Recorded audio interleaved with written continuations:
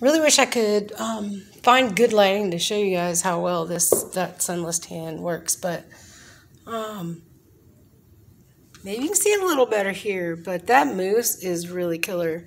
Obviously, I'm not going to be super tan because I am a ginger and I'm very pale, but this gives a nice natural sun-kissed kind of look.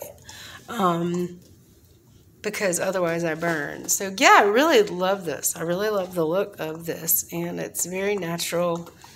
So in case, you're wondering in the other video what that's all about. So that's my, I'll show you the real one.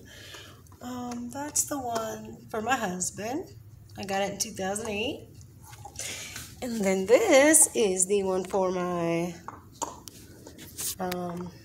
other two, my second and third child, Jacob and James. One was born in the AM and one was born in the PM. I really love this sun, moon, yin, yang. It's gorgeous. And then the one on this arm is a diving dolphin with my firstborns. I did not take good care of that one, so you can't read his name anymore. Sucks. But anyways, all right.